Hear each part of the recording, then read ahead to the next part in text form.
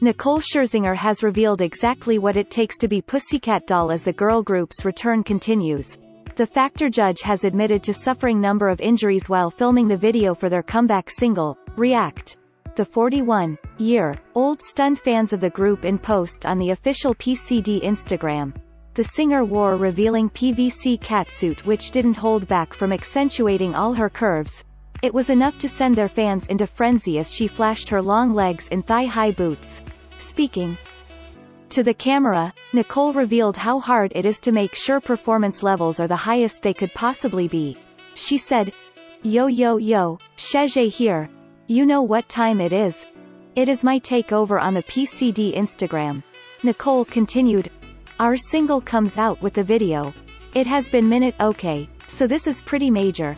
Shooting the video proved to be dangerous undertaking as Nicole revealed that she suffered for her art.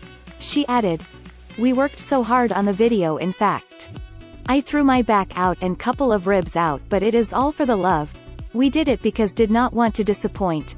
The group has already courted controversy as they make their much vaunted return. Appearing during the final of Celebrity Factor, Pussycat Dolls attracted number of complaints for their X-rated performance. Ofcom received complaints about the sexualized nature of their performance on the ITV show.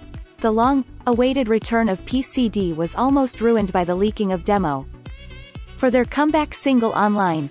Fans were disappointed with the unexpected reveal and urged one another to back their favorites when the return is official.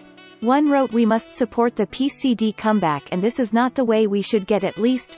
People will see this and when the official audio comes out it won't have the reception it has to have."